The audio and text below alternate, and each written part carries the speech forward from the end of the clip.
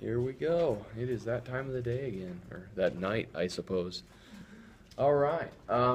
So we've got a rather busy day ahead of us. We're going to go ahead and finish talking about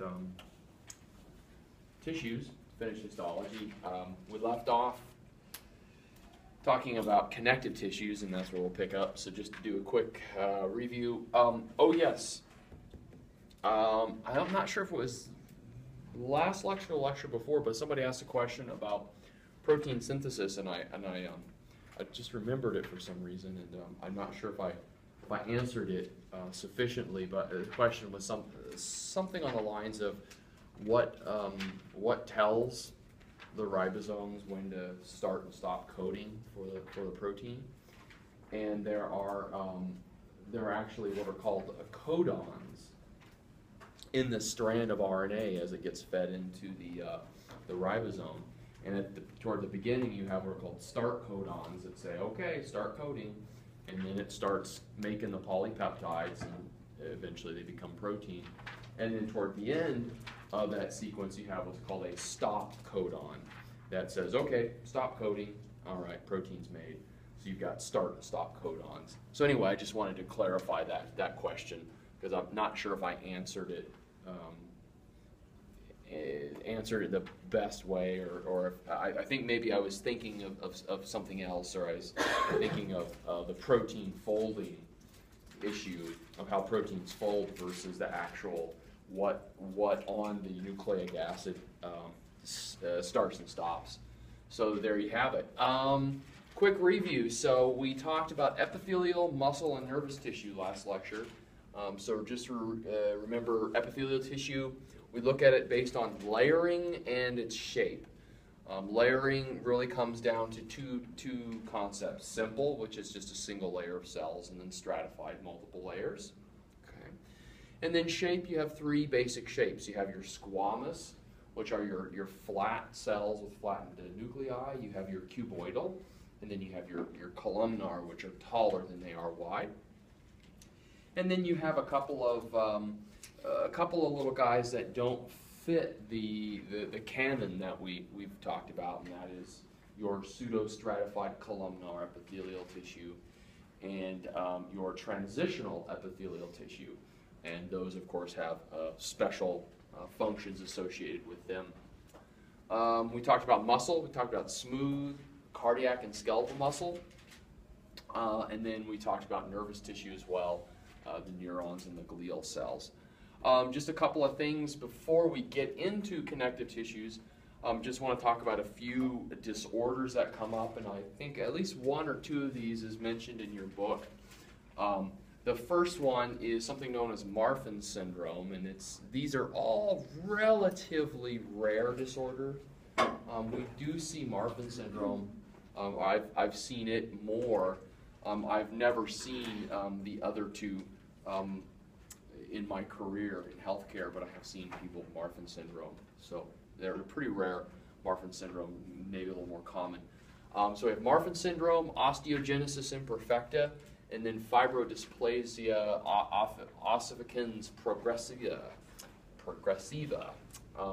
So Marfan syndrome is a connective tissue disorder where you have tissues that are, for lack of better words, overly stretchy, and these people tend to have issues with joints, joint dislocations, and they tend to have problems with their blood vessels, specifically the connective tissue that holds the blood vessels, large blood vessels, arteries in place, and their general integrity. And these particular people are prone to developing aneurysms and dissections of their blood vessels. And we've actually seen people, relatively healthy, young people, even a couple of athletes have died from this. They actually developed an aneurysm in one of their blood vessels, and that aneurysm ruptured. And of course they bled out, because you can get aneurysms in very critical areas of your body, such as where the aorta, that's the large vessel, comes off the top of the heart. It's called the aortic arch. And you can get dissections there. You can get aneurysms along the aorta in your abdomen. We call those abdominal aortic aneurysms. And so people with Marfan syndrome are much more prone to developing these kinds of problems. And oftentimes you don't know that you necessarily have an aneurysm until it ruptures, causes problems. And at that point, it's a pretty moribund situation. Osteogenesis imperfecta is, as you might guess, is a problem with bone, with making bone tissue. Your bones are very, quote-unquote, brittle. These people are very prone to fractures, even just small little bumps, and minor trauma can cause major fractures. There's actually a movie, Unbreakable, where this is part of the plot, where the bad guy, the supervillain, Mr. Glass or something like that, actually had this particular disorder, and it was part of the plot of the movie. And then you have this fibrodysplasia ossificans progressiva, and what this is a really interesting disorder. It's terrible, though. These people have a very, very short, very limited lifespan. What happens is, normally when you are involved in some sort of trauma, even minor trauma, you get a little bruise, right? You get bruising, and what is that bruising? Well, that's generally soft tissue, sometimes muscle tissue, bleeds, right? You get bleeds. Sometimes you'll get what's called a hematoma, and a hematoma is just a collection of blood. Anyone ever seen like a goose egg on the head? That's what it is, a hematoma. Well, when you get these kinds of trauma where you get these bruising and hematomas, which are very common, right? You can just bump into a desk or a chair or something and this will happen. What happens in patients with this disease is that soft tissue, the area where you have those tissues, actually calcium comes in and that area becomes calcified. And so over time, as time goes on, as they, little bumps and things like that, they start developing bone tissue or osseous tissue throughout their bodies in areas where it doesn't belong. And as you might imagine, the older you get, the more and more disabled these people become as they develop all of these calcifications throughout their body.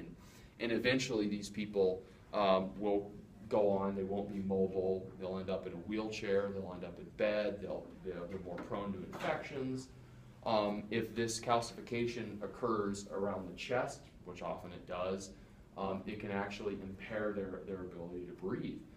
If we go in and try to surgically remove the calcified tissue, that actually causes more calcified tissue to develop. So there is simply no way of really dealing with this. So pretty rare, but pretty rough disease. People generally do not live beyond a few decades of life. So, and then with that in mind, I just wanted to kind of shoehorn another little concept in, and that is a specific type of category of genetic disorders called SNPs or SNPs, and that stands for single nucleotide polymorphism. And basically what it is a mutation of one nucleotide, so it's a single nucleotide, okay, in a sequence, okay? You have a sequence of nucleic acids that form a gene. Well, it is a mutation of one of those nucleotides in that sequence, and there are a variety of diseases and disorders that result from just a mutation of that one nucleotide. Some examples I threw up here, a respiratory or a pulmonary disorder called cystic fibrosis, where one nucleotide becomes mutated and there is a kind of protein channel for chloride. It's a chloride channel that becomes mutated, and these people are born with an inability for this chloride channel to function, and they're not able to move chloride ions across cell membranes like they should, and this causes lots of problems when it comes to mucus. Their mucus becomes very, very hardened, very sticky. It tends to clog the lungs up, and it also causes problems with digestion as well, as far as absorbing nutrients and things like that. So a pretty rough disease, and as you might guess, these people do not have a very long lifespan. You're looking at 3 to 4 decades of life. And then sickle cell anemia, which is not particularly common around here, but it is much more common in areas of the country where there are more people that have African heritage or African descent.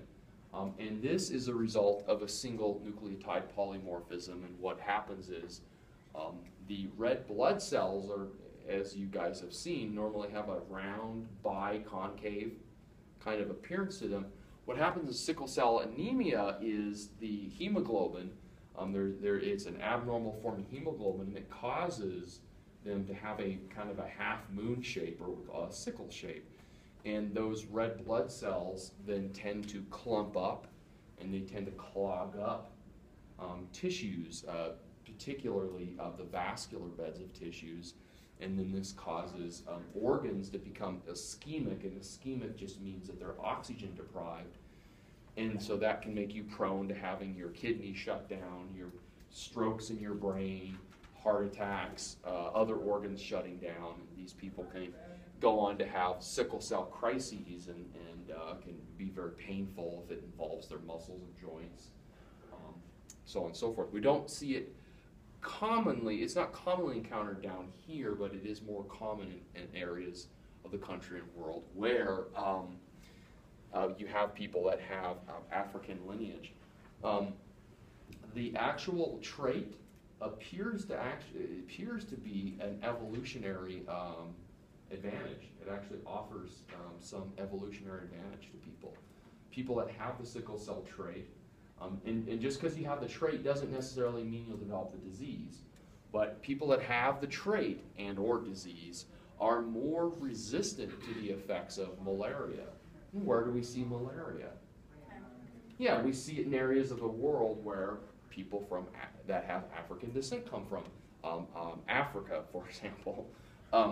So it does seem that there is an evolutionary biological explanation for how this trait has been able to survive all the pressures applied to it. Okay, so I just wanted to throw that out. There are many, many other disorders. I actually have a genetic disorder. It's a relatively common genetic disorder. It's called Gilbert's or Gilbert's syndrome.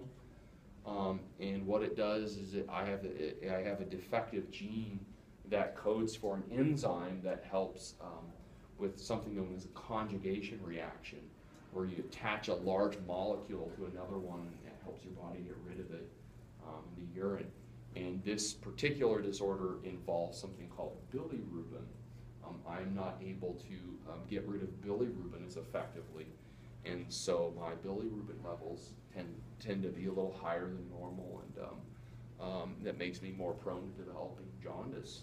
Otherwise, it's a fairly benign disorder, but that's just one more example. Many, many different examples of SNPs. Okay, so let's move on and talk about connective tissues. So, connective tissues in general, okay, they all come from the same cells, right? That's what they all share. That's what all these diverse groups, this diverse group of tissues share, is that they come from an embryonic tissue, embryonic stem cell tissue known as mesenchyme, okay?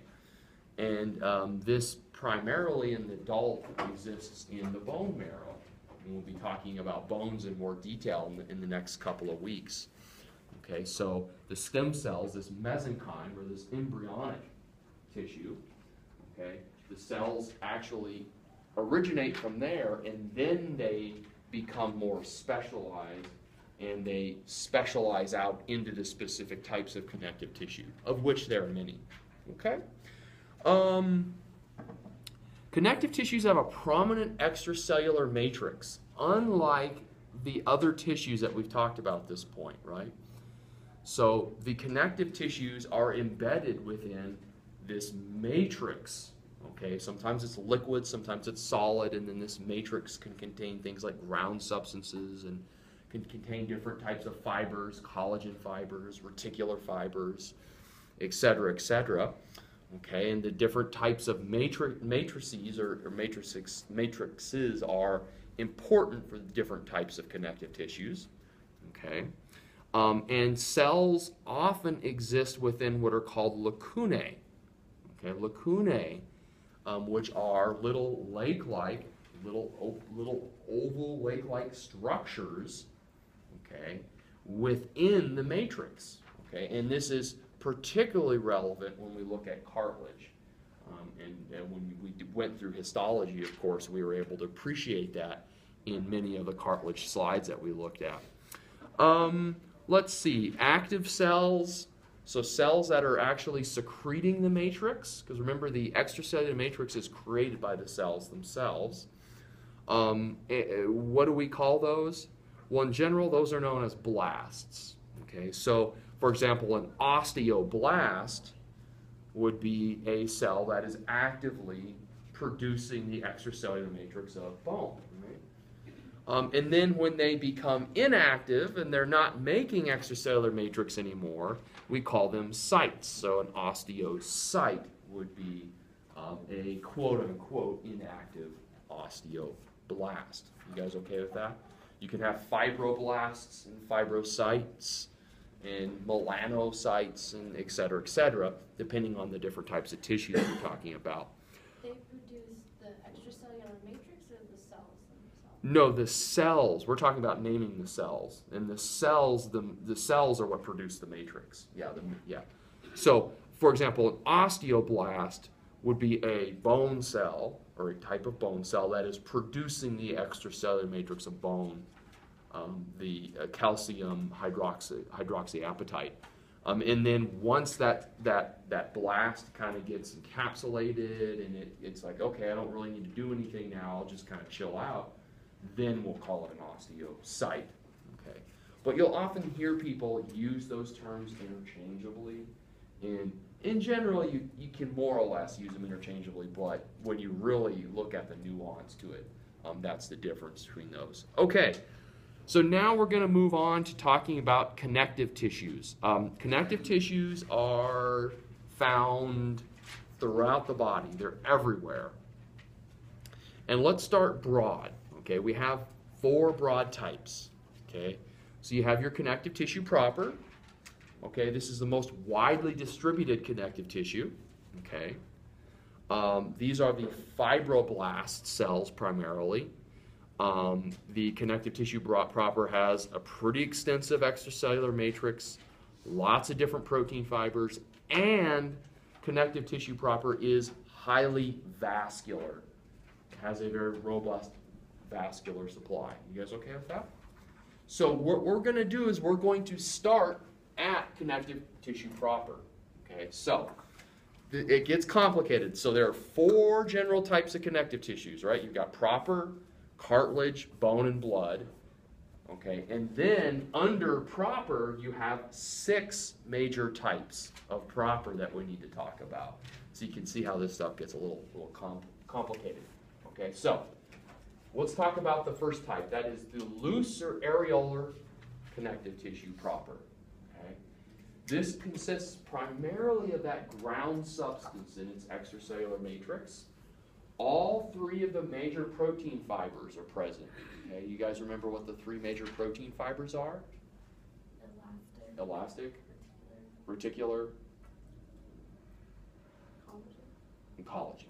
Got it. There you go. Elastic, reticular, and collagen. So all 3 of those fibers are present. Okay. And we primarily find this loose connective tissue in the basement membranes of hollow organs. Okay, so your intestines, your stomach, okay, those types of organs, or organs that have a hollow cavity with them in them, not necessarily solid organs like your liver. Okay? Solid organs like your liver tend to have this kind of connective tissue, which is the next type, the reticular.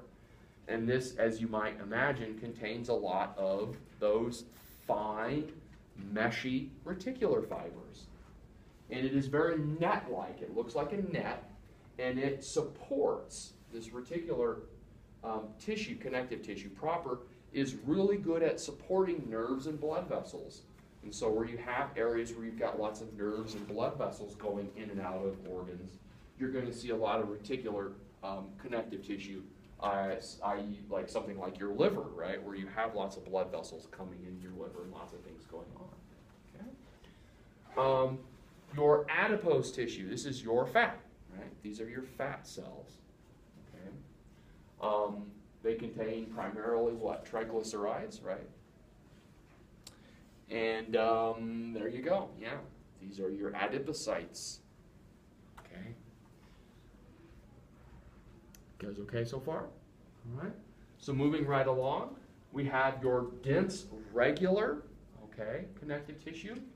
And this has a regular arrangement of collagen fibers. Okay, so collagen fibers arranged in a regular arrangement with a little amount of ground substance. So the minimal amount of ground substance here. Okay, so it's very dense, and as you might imagine, where are you going to have this stuff? Well, you're going to have this stuff where you have tendons and ligaments. So where you're holding bones and muscles together. Even though we haven't talked about articulations in the musculoskeletal system, something you want to throw in the back of your mind is ligaments. Okay, ligaments attach bones to bones. Okay, and tendons attach muscle to bone. Okay, so you want to keep that in the back of your mind. A tendon is a muscle to bone, a ligament is a bone to bone, and then there are injuries called sprains and strains. When you strain something, if somebody has a straining injury, that is an injury that either involves the muscle or the tendon. A sprain, like a sprained ankle, involves injury of the ligaments. Okay, so that is an important differentiation there, even though we're not talking about that specifically today. And then you have this dense irregular. Okay, just like the dense regular, you have collagen fibers, but they're bundled up in an irregular arrangement. So you have these bundles of collagen fibers irregularly arranged throughout that tissue. And where do we see this? We see this in two important places. This makes up the joint capsules, okay, the capsules that surround our joints. And important for today, because we're going to be talking about the integumentary system, we see these in the dermis of the skin. Okay, that's that second layer. Okay, this dense, irregular connective tissue. And then finally, we have dense, elastic connective tissue proper. And as you might imagine, this probably contains a lot of elastic fibers. And so we see this in areas of the body where you have lots of stretchiness going on. Specifically, large blood vessels, right? Because your blood vessels, right, they can expand and they can collapse, right? Specifically like large arteries, like big arteries that come out of your heart, like your aorta, as your heart beats. Okay, you're going to have lots of stretching there. And so that's where we see a lot of this dense elastic connective tissue in your large blood vessels. And you do see it in some ligaments as well, but large blood vessels. You guys okay there? So that's connective tissue proper. Okay, so this is proper. What we mean by proper, basically, it just means that it properly holds stuff together and protects. Okay, some of the other types of tissue, connective tissue, aren't necessarily holding anything together. For example, cartilage. Okay, cartilage is the next type of connective tissue we'll talk about. Okay. There are three major types of cartilage that you want to be aware of. And unlike connective tissue proper, which tends to be very vascular, cartilage, okay, even though I don't have it written on the board, it's something you want to throw in the back of your mind. Cartilage tends to be highly avascular. Okay? This is why injuries to cartilage can be very tough to treat and deal with, because they don't heal like we'd like them to, as quickly as we'd like them to, because they have this avascularity. So there are three types of cartilage that you need to be aware of. Okay? You have hyaline, fibrocartilage, and elastic cartilage. We'll start at hyaline cartilage, and this is the easiest to identify because hyaline cartilage kind of has a translucent glass-like appearance. Okay? So you have these chondrocytes that are surrounded by this almost translucent-looking ground substance. It's very smooth appearing. And then dotted, embedded within that smooth appearing extracellular matrix, ground substance, you have the lacunae with the cells in them, and it's a very characteristic finding, and of course we got to look at this in the lab. We tend to find hyaline cartilage on the ends of bones, and you have hyaline cartilage wherever you have really smooth movement, where you need to have smooth, frictionless motion occurring. So this cartilage covers the ends of bones, okay? We do see a little bit of it in the nose, and we also see this in the tracheal and bronchial rings. So those little bumps on your trachea that you can feel, that's actually hyaline cartilage as well.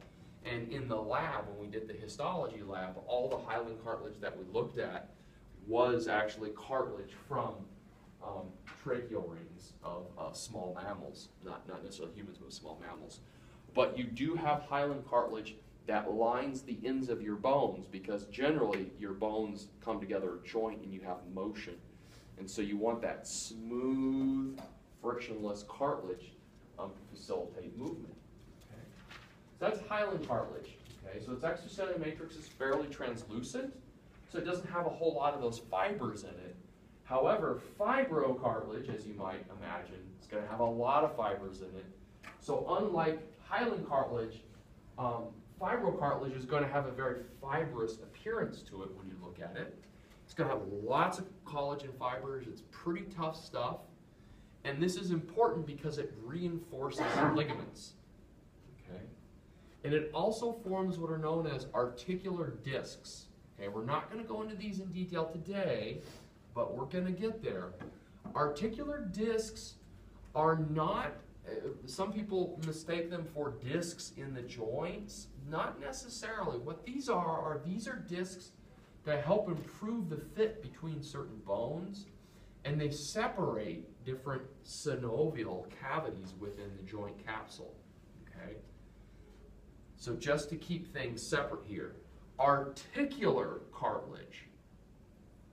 Articular cartilage is cartilage that covers the ends of bones and allows bones to articulate or move. That is not the same thing as an articular disc, though, okay?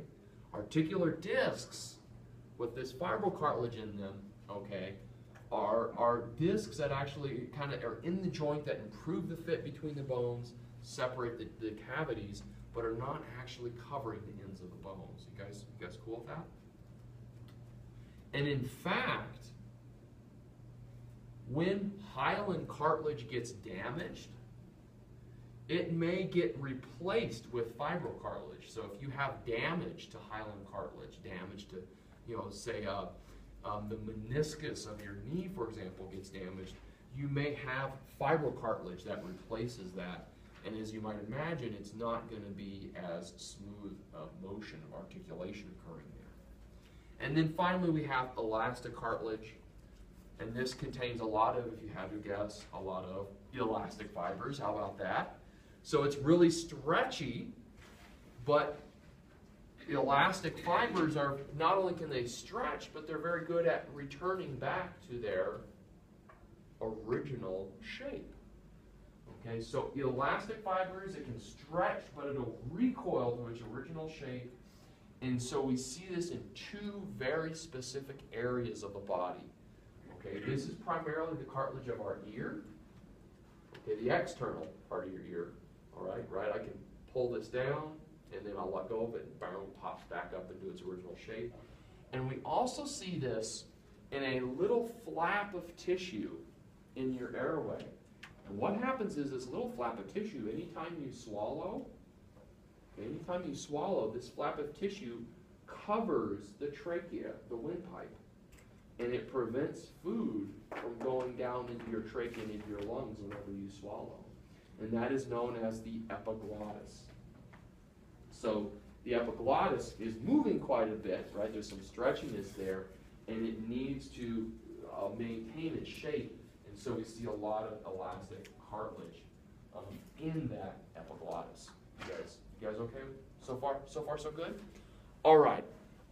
So this is really the hardest part, I think, are the connective tissue proper and the cartilage, just because there are so many different subtypes. So you want to, as you're studying, you want to be able to identify these, okay? You want to be able to identify key features of them, so things that have underlined, and you want to be able to know or identify major areas of a body where these connective tissues are found. Does that kind of make sense there? Okay, so identify their name, key characteristic features of them, and the major areas of a body where we find them. Okay, so we're good to go there. We're good to go there. All right, so we are tracking right along. All right, is it okay if I erase one of these? You guys got that okay? Okay. So next what we're going to talk about, and this will be fairly quick and easy to get through, we're going to talk about bone or osseous tissue.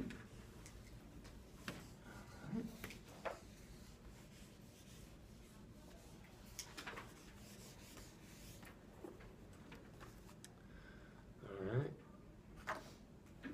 Let's see how this will look. So tell me about bone, guys. What are the characteristic features of bone when we look at the histology of bone?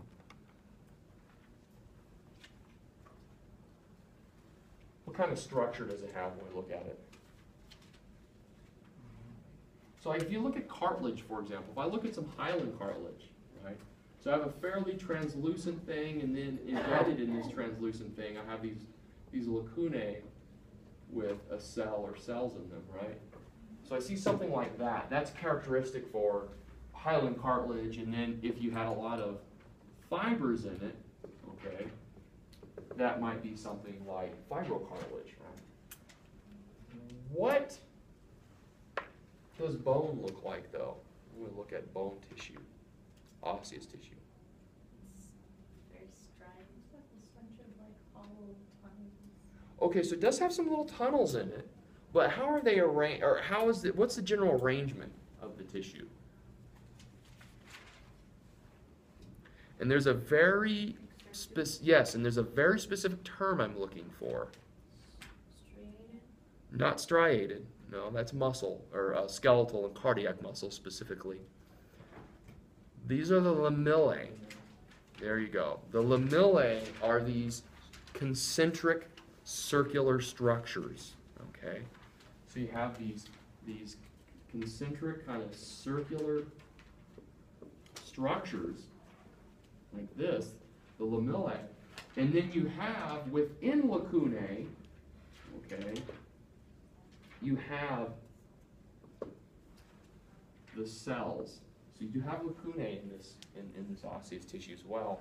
And then here in the center, this is what we call the central canal, and we'll talk about the specific, some more nuanced concepts next week.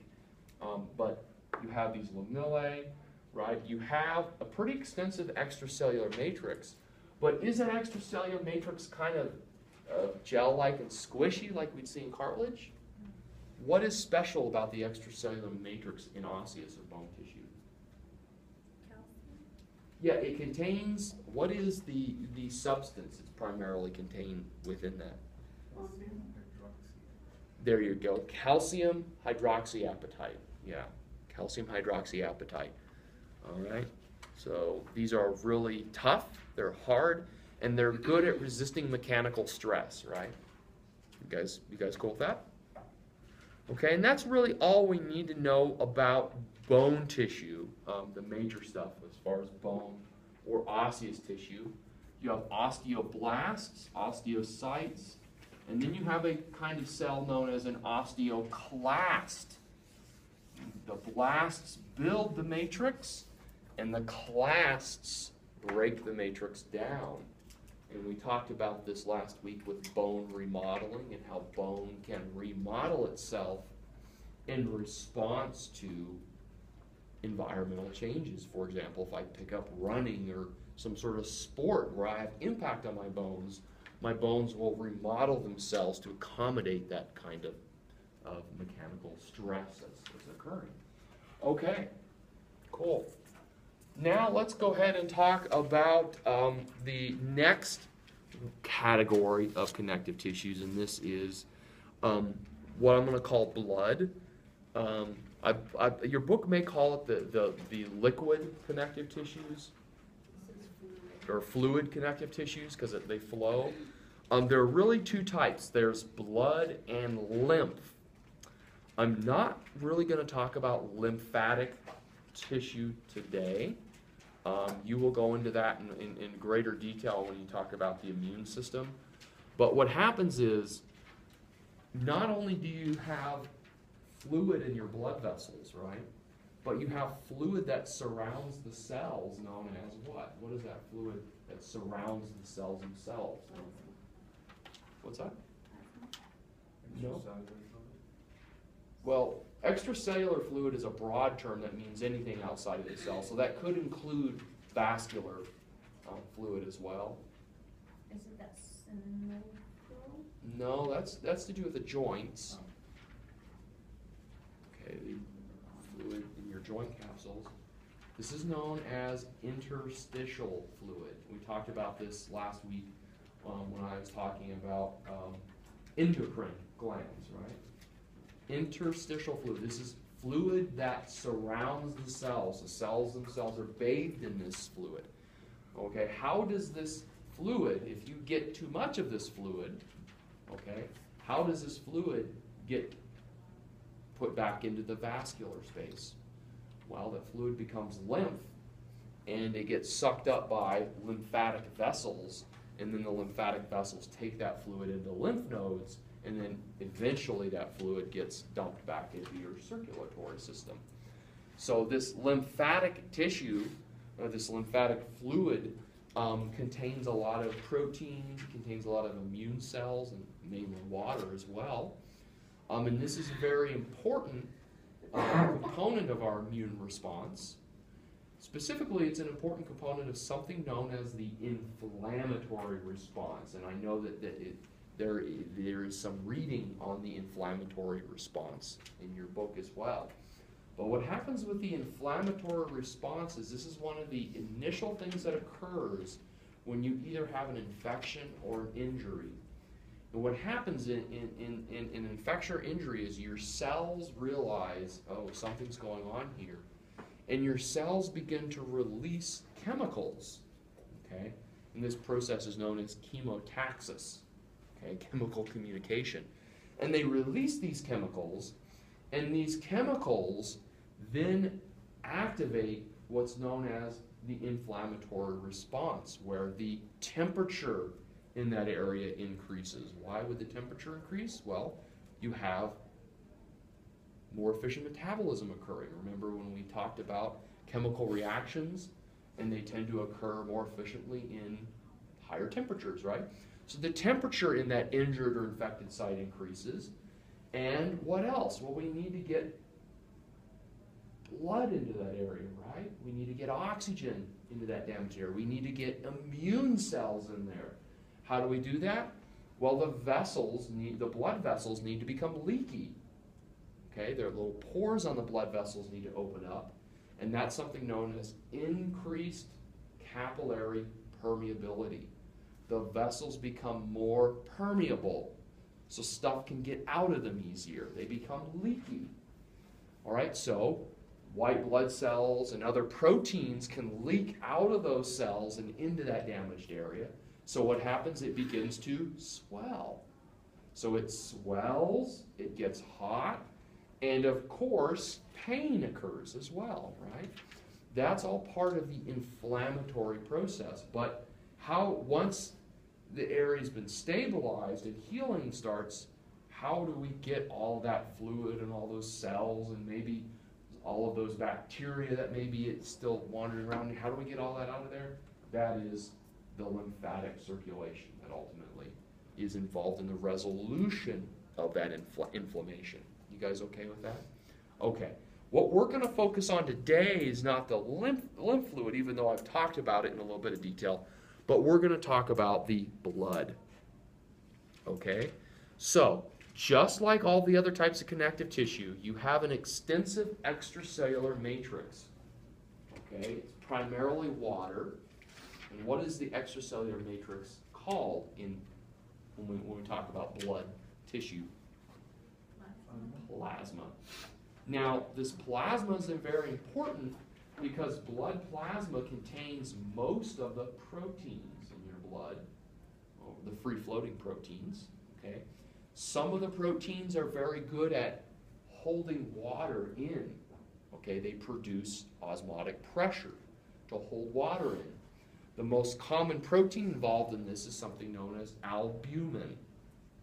And we see, and I believe there's a picture in your book, we see in some cases when your albumin levels get very low, water tends to leak out of your blood vessels. You tend to lose that osmotic pressure. And people that have liver disease, okay, where do you make a lot of your proteins? Well, your liver, okay? And people with liver disease may have a very low protein level, and that will cause fluid to shift out of their blood vessels. And because their liver is failing, you get a backup of fluid as well. And that can cause some swelling in the abdomen, and that's known as ascites. Okay? So ascites is part of the problem with ascites is low albumin levels. You have some other proteins that are important. Clotting factors. You have protein clotting factors that help with blood clotting, forming clots so we don't bleed to death when we get injured. Another very important type of protein in your blood plasma is something known as an immunoglobulin. Okay? The other term for immunoglobulin is antibodies, or antibody rather, antibodies. So you've got antibodies, you've got clotting factors, you've got albumin, okay? So you have all these very important proteins in your plasma. And then you have these cells that are floating around that plasma, or that matrix, okay? And you have a few general types of cells, okay? You have your red blood cells, or your RBCs. You have your white blood cells, or your WBCs. Okay. And then you have a very special type. It's not a cell, it is a cell fragment. Okay, so they're not proper cells, they're cell fragments known as platelets. Okay. And another term for a red blood cell is an erythrocyte. Erythrocyte. Okay. Cyte, of course, meaning cell. Okay. White blood cells, leuko, white, cyte. Okay. And then platelets are known as thrombocytes. So erythrocytes, leukocytes, thrombocytes, red blood cell, white blood cell, platelets. Okay, you guys cool with that? So far, so good? All right, so let's talk about the erythrocytes. The erythrocytes, as we've talked about before, do not contain a nucleus. So guess what? They can't manufacture proteins, which means they have a very limited shelf life, right? About a month or so. They don't live very long because they can't make proteins. Okay. Their primary job is to do what? The primary job of an erythrocyte or red blood cell? Transport oxygen, right? And what is the protein within a red blood cell that does this? Hemoglobin, right? Hemoglobin. Okay. And one molecule of hemoglobin can transport up to 4 molecules of oxygen. In hemoglobin, remember we talked about the macromolecules of life. We talked about protein structure, primary, secondary, tertiary, and quaternary. Hemoglobin is a quaternary structure protein that contains 4 subunits, right, that come together to make the whole protein. And it also contains a prosthetic group, cofactor, known as iron. Okay, so it contains an iron atom. And it is actually this iron that sits within something known as a porphyrin ring. Okay, there's a porphyrin ring of nitrogens that surround the iron, and the oxygen actually bonds to the iron in hemoglobin. in the heme group. Okay, so that's red blood cell. That's what we need to know at this point. Okay, so these red blood cells don't really contain organelles. So what, in addition to protein synthesis, what do they not produce? Say it again? DNA. They don't have, yeah, they don't have any of that. But they don't contain mitochondria either. So, yeah, they cannot produce a whole lot of ATP. And in fact, all the energy that red blood cells need comes from what, if you had to guess?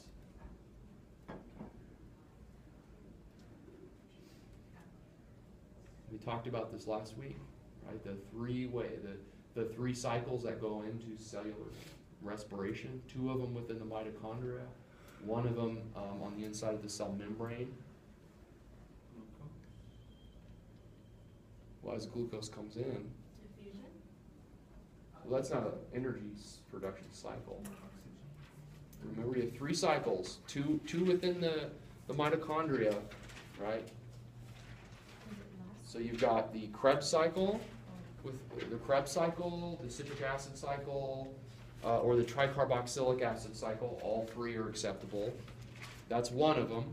And then you have the electron transport, or oxidative phosphorylation is the other one. But there's a third one, right? And this one is completely anaerobic. It is completely anaerobic. It does not need oxygen, but it doesn't produce a whole lot of ATP. It produces 4 molecules of ATP, but 2 molecules are used to drive it. What is that called? Glycolysis. Right? Glycolysis, and that's why some people call it anaerobic glycolysis, right? Okay, so red blood cells get their ATP from glycolysis. They don't do a whole lot other than transport oxygen. So they don't need to have sophisticated machinery within their sophisticated organelles. Okay, let's now talk about the white blood cells. And this is a bit more nuanced. So you have 5 general types of white blood cells. And I just remember the saying, never let monkeys eat bananas. And does it even say that in the textbook? Does it give you that little pearl? That's where I learned that from when I took anatomy and physiology back in like 97, I think it was 96 or 97. When I first took AP. It was a while ago. But so you have neutrophils. Okay, so these are all white blood cell subtypes. You have neutrophils, you have lymphocytes, you have monocytes, you have eosinophils,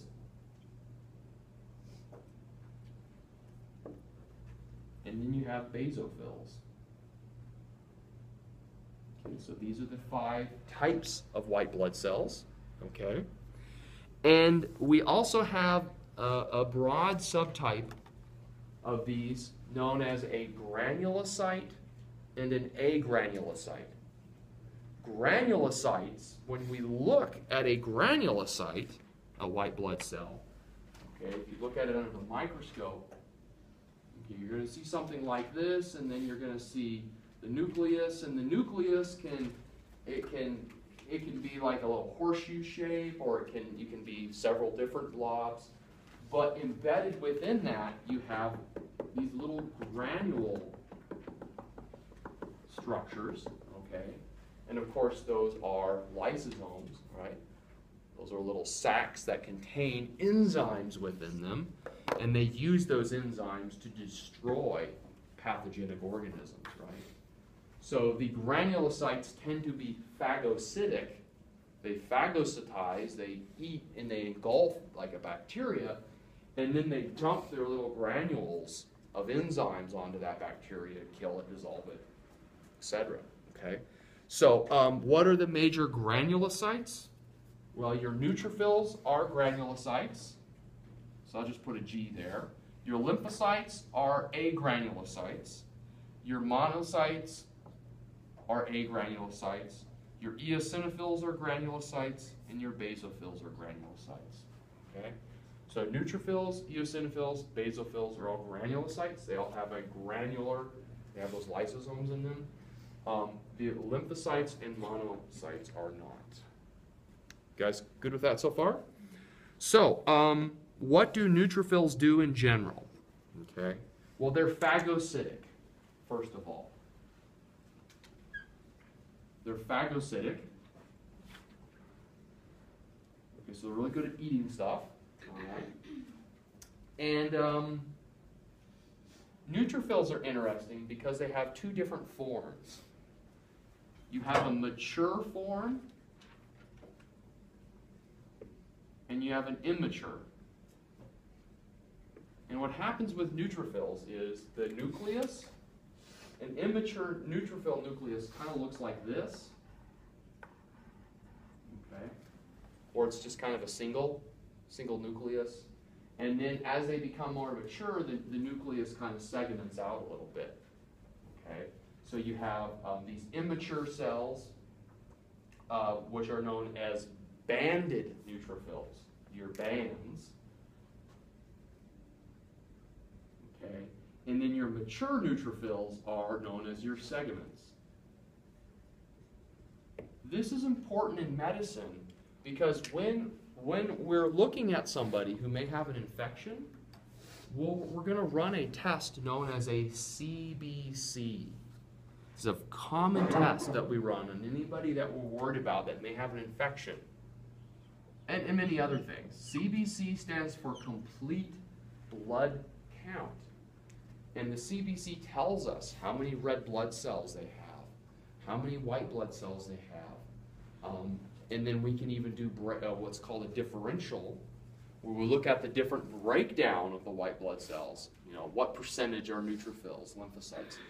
And what we do is, as we're working somebody up with a possible infection, let's say that their neutrophils are elevated. So if their neutrophils are elevated, okay, and I haven't said this yet, but neutrophils are very important when it comes to fighting bacteria. Okay, so our neutrophils tend to elevate when we have bacterial infections. Okay.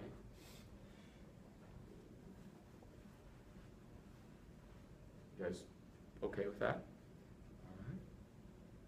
And the medical term that means an elevation in your white blood cells in general, okay, is known as leukocytosis.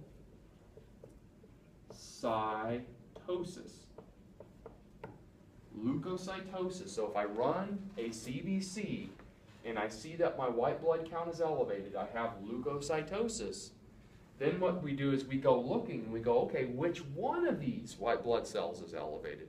Which one of these is accounting for that overall elevation? If it's your neutrophils, that often points to a bacterial problem. And then you have to ask yourself, well, are my segmented neutrophils or are my banded neutrophils elevated? And the way that I remember this is the body is basically when it's under an acute attack. So something happened, acute means sudden, quick, okay? An acute bacterial infection, in the initial stages of an infection, the body's going to be like, women and children to the front lines, okay? I'm sending all the kids out to fight because we need to get this infection under control. So in an acute bacterial infection, you tend to see your immature neutrophils become elevated to your bands. And then in a more chronic infection that's been going on for a longer time, where the body has had time to mature the neutrophils, we'll see the segments increase, okay? And the term for, a common term for an elevated bands is known as a left shift. Okay, so if you're in the hospital and the doctor hands you, she hands you the lab slip and says, we have leukocytosis with a left shift, you should be able to know, oh, okay, so the neutrophils are elevated, specifically the banded neutrophils, the immature. That points towards an acute bacterial infection versus a chronic. You guys cool with that? That kind of makes sense? All right, so there you go, a little lab Lab 101. Your lymphocytes are agranulocytes, and these are important when it comes to antigen antibody responses. Okay, I'm not going to go into that in any more detail because you will go into that in a lot more detail in the immune system. Okay, your monocytes are also agranular. Okay, these are phagocytic though.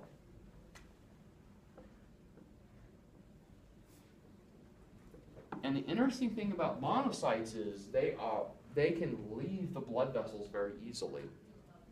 And when monocytes leave the blood vessels, they become macrophage. So a macrophage is a monocyte that has left the blood vessel and it's gone into the tissue. And lots of different types of tissues and organs have these macrophage. For example, your lungs. You have alveolar macrophage. You also see this in the inflammatory response where the monocytes are leaving. Okay, and these macrophages are really good at cleaning up the mess that's left behind. So you have dead or dying cells and you have all this messy stuff going on. The macrophage come in, they kind of eat that up and they clean that area up. Your eosinophils and your basophils are important in the inflammatory response. These particular white blood cells are really good at releasing inflammatory chemicals. Okay, so things like histamine. Histamine is a big one. You actually have special cells within certain tissues called mast cells that are really good at releasing lots of histamine. Another type of TNF alpha, or tumor necrosis factor alpha, is another type of inflammatory mediator. There's a whole laundry list of them that you don't have to memorize here. You guys okay with that? So far, so good? All right. The medical term for low white blood count is leukopenia.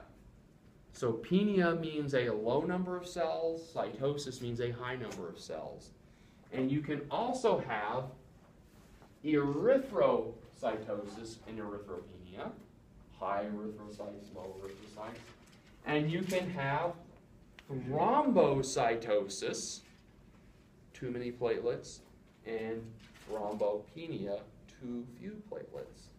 And sometimes if somebody's really sick, or maybe they've received a lot of cancer chemotherapy or a lot of radiation, you may see all of their blood cells low. And what's a word that means everything or all?